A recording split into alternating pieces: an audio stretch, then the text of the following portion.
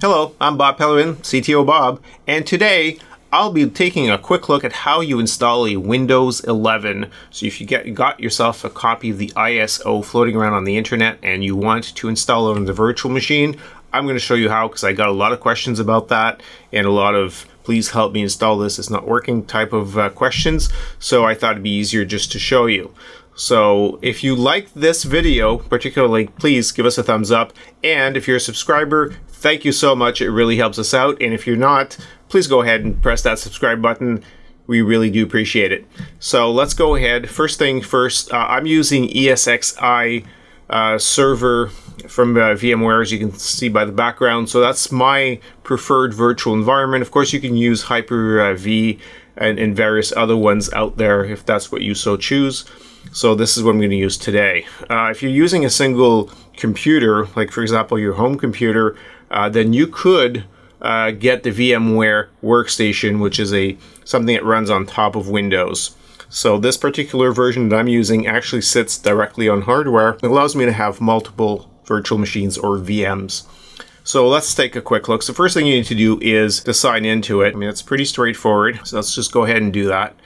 Now, one of the things that I need to show you here is before you start, you need to take the ISO, whether it's Windows 11 or Windows 10, and deposit it, put it directly onto the server. So you do that by going into the data store. So you click on data store browser, and then what you do is you click on there.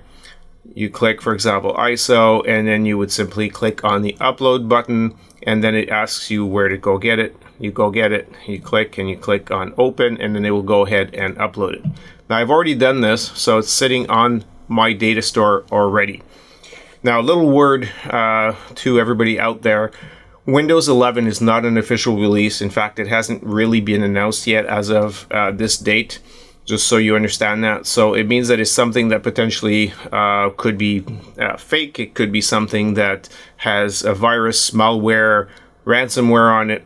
So definitely act accordingly, and if you're going to put this on something, make sure it's not, especially not a production environment, but make sure it's something that you can afford to lose. So whether it's a laptop, or in my case it's a virtual machine, so I will be making sure that it's isolated so that it does not communicate with everything else and potentially endanger my data or anything else on the server. So having said that, there is a leak. It's been reviewed by others out there, so I'm pretty confident that this is a build of Windows 11.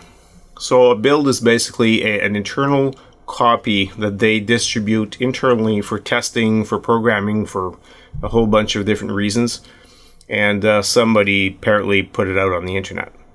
So let's go ahead and load this. So the first thing you'd want to do is you want to right click on virtual machine, say create register VM, and we're going to go ahead and click on the create a new virtual machine. If you do have a hold of this ISO, by the way, do not redistribute it. That is definitely not something that is legal.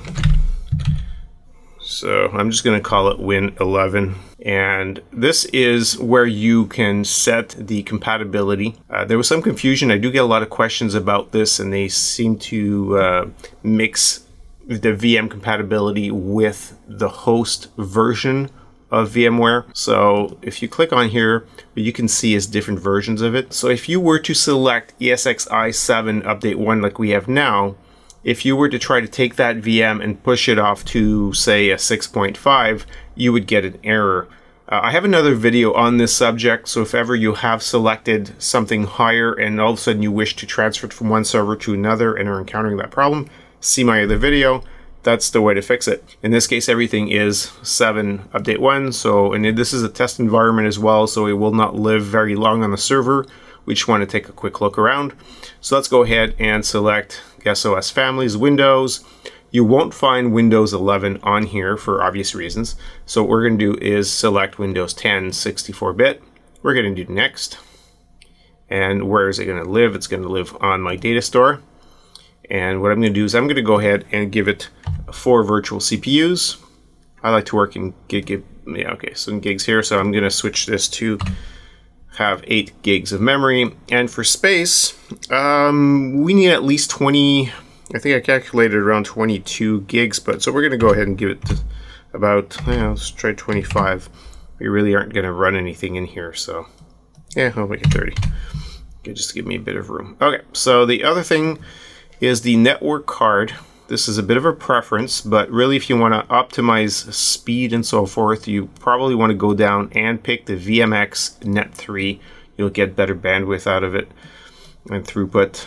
And the other thing is where it says CD, DVD drive. This is actually where you go and select the ISO. So I'm going to say data store ISO file. I go to my ISO directory. I'm going to pick my Windows 11 ISO. And that's all there is here. So then we do next. We're going to review it here. There's actually something else that we need to go and change, but we're going to go ahead and click on finish. So now I technically have a VM called Windows 11, which is here. Okay, so I'm going to click on edit. And contrary to what you may have read, or in fact what I thought, what you need to do is go into the options, go to boot options, and you're going to go ahead and replace the EFI with BIOS. I know some people have told me that you needed to use EFI, but from my tests before doing this video, you need to set it to BIOS here. So we're going to go ahead and click on save.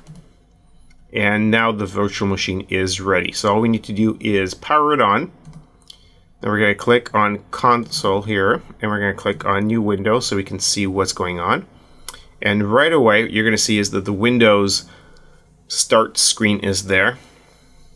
See, so that means that it connected to the ISO, it loaded it, and there was no error. So let's go ahead and click on next. Of course, by default, we're in English US. If you want to have other languages, actually there are, well, there seems to be no other language in this particular ISO. Of course, you can change the keyboards and a few other things. So I'm going to go ahead and click next, click install now, and now you will have to wait with me. So we'll try to time lapse this a little bit because this is going to take a little while. I'm going to go ahead and say I do not have a product key for obvious reasons. I'm going to be installing the Windows 11 Pro. So I'm going to do next. It's going to ask me which drive to put it on right after I accept here. So I'm going to say custom, and here's my drive that we created. I'm going to say next, and then we just sit and wait for it to load. So for those of you who are worried about once this starts, because I mean there will be a reboot, but because of the network card or network interface card, the NIC to be more specific, that I selected, it needs to have VMware tools installed. So it doesn't actually have the proper drivers right away in order to communicate to the internet through the card. So because of this, right now it really is isolated. Of course, in our case, in order to do some proper testing at the end, we will go ahead and turn that on, and I'll show you how to do that as soon as it's up and running. But we've done a few tests before, so to make sure there was nothing funny or too funny with this version, and we couldn't see it trying to communicate or do anything nasty to the rest of our machines, so we're a little more confident about the ISO that we got. Okay, so now we need to select where we are. Since this is not production, it really doesn't matter for me at this point how accurate this is. You want to know, okay, so we've just selected not to put in, okay, I'm going to say I have no internet for now, and continue with limited setup. We're going to just type in admin and give it a password.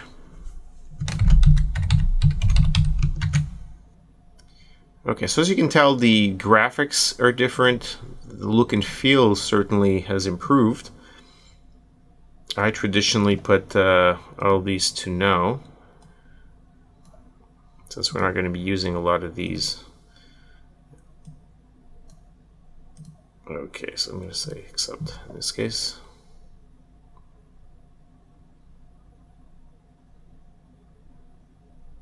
I'm not sure how great the video appears to you. The colors are a little off to me, and they're kind of grainy, so I'm not sure if that's... I mean, I'd usually tweak that in either the video settings but again, this is just really a trial run, and we're taking a quick look around, so we're not too concerned with any of this. Okay, so congratulations. You've made it with me to Windows 11.